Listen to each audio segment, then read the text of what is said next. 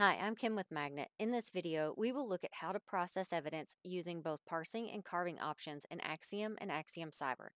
In AXIOM Process, I've created a new case and added a laptop hard drive as evidence. Taking all the defaults, I'll go down to Artifact Details, where we'll have some options to select our computer artifacts, but then also an option for Parse and Carve artifacts.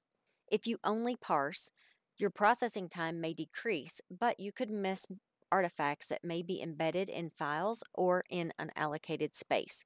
Both parsing and carving will get the most comprehensive amount of artifacts. Don't worry if you don't also carve at this time.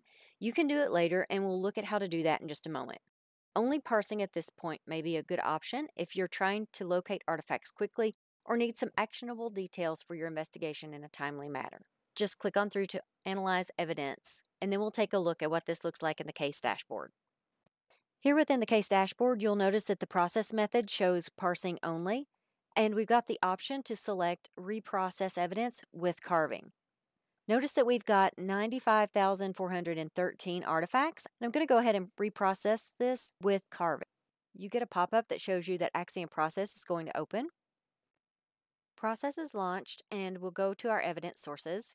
We'll select the same laptop we had before, and we get the option for the computer artifacts, and when I select that, you get the yellow message at the top that says that AXIOM can only carve the previously parsed artifacts. You can't modify which artifacts at this time.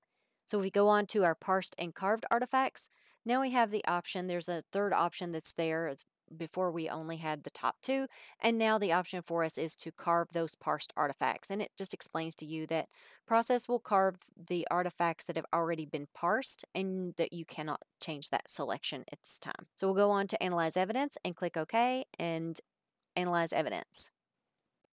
Now in our case dashboard, you can see on the far right the number of artifacts is over 186,000, so we've got significantly more. And our process method says carving only, and in parentheses it says previously parsed. So let's go over into the Artifacts Explorer and take a brief look at some of the differences. I just want to point out a couple of different artifacts that we have that may help you to understand a bit about parsing and carving.